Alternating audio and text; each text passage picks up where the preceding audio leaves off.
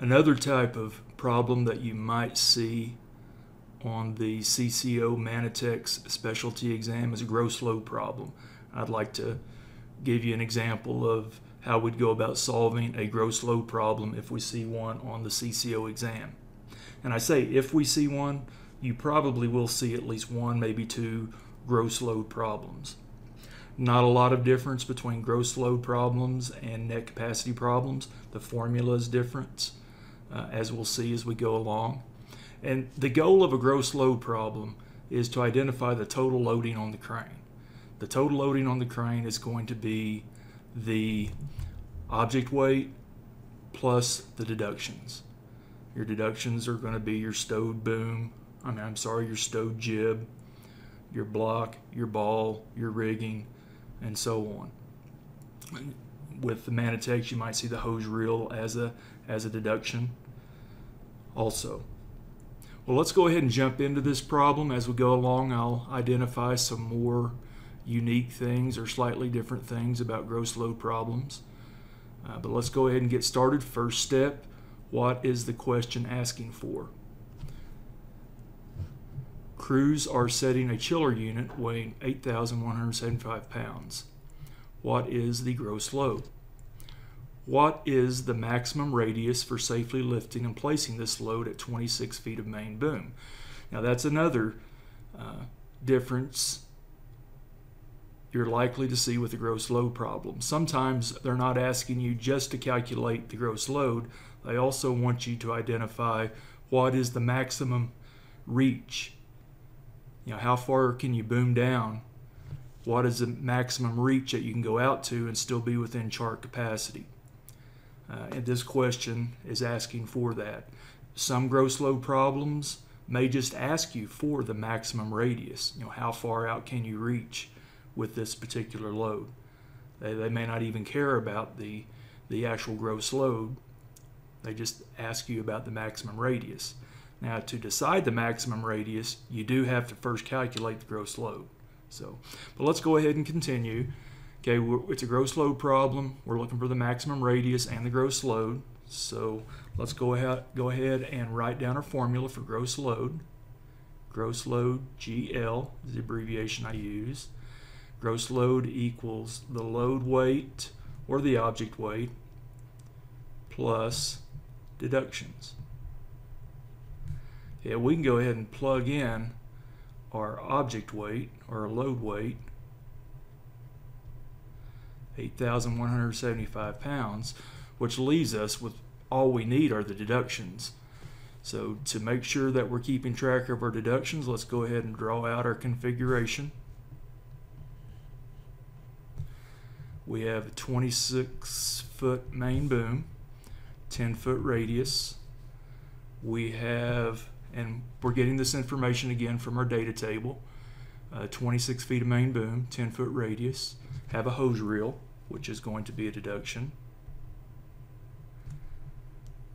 And that's the symbol I like to use for a hose reel. Go ahead and abbreviate that HR. I think it's a good idea to go ahead and label everything on your diagram. It helps you keep track as you're working through the problem. Okay, we have our hose reel.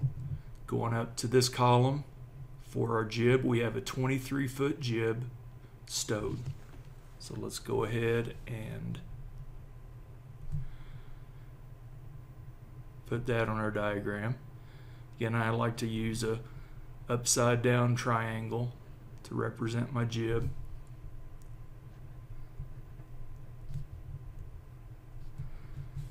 Now, the actual deduction weights for the hose reel and the jib, we'll have to go back in the load chart notes here in a second and find those.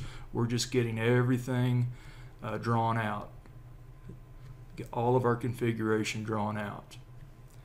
Okay, moving on down, we have a single shiv block with 2 parts line.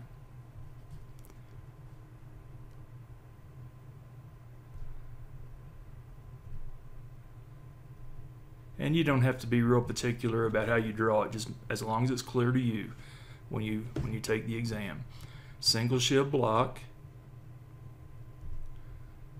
SS for single shiv, And we don't have to draw in all the parts of the line. It's just a good idea. I use a 2x to indicate that we have 2 parts line. Again, we don't know our deduction weights yet. We'll find that here in a second. Moving on down, there's no ball. We've got rigging that weighs 17 pounds.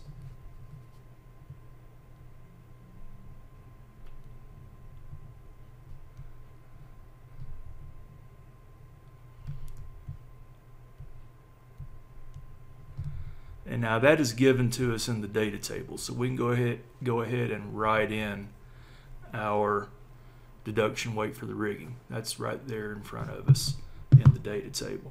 Okay, now let's find the deduction weights for the other implements. Okay, starting from the top, we got our 23-foot jib. Now to find the jib deduction weight, that is in the main load chart.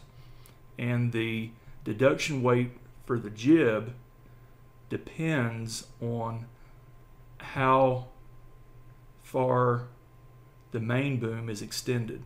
If the main boom is extended out further, the deduction weight for the jib is going to be less. So what we need to do to find the deduction weight for the jib in the load chart is find this row at the very bottom. Then we need to find the column representing our boom extension. We're a 26-foot boom, so there's our column. So we go down to this row and we see that our deduction for the 23-foot stove jib is 480 pounds. So let's go ahead and write that in. Now if we had 38 feet of boom, our deduction is going to be 330 pounds. 48 feet, 260 pounds, and so on. Okay, now we have 2 parts wire rope. One of the great things about the Manitex that make this test a little easier, we don't have to worry about wire rope deductions. There is no wire rope deduction for the Manitex, so we'll go ahead and put a 0 in there.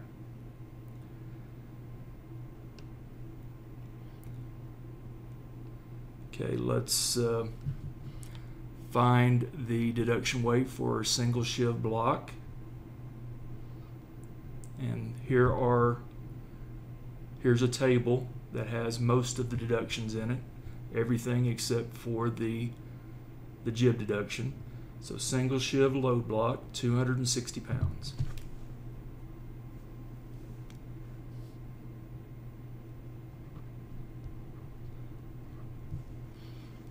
Okay, now we need to find our hose reel deduction. Hose reel, 190 pounds.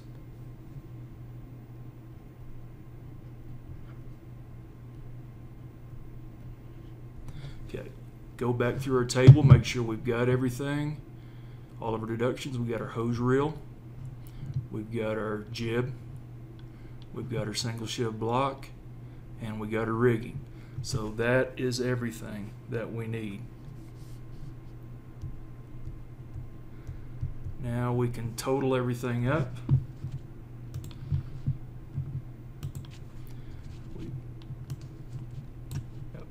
480 for our jib, plus 260 for the single shiv block, plus 17 for our rigging, plus 190 for the hose reel. Total deductions, 947 pounds. Bring this up and plug it into our formula.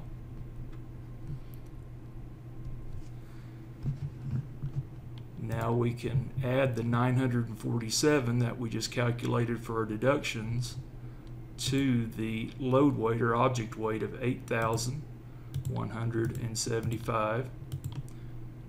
That gives us a gross load of 9,122 feet.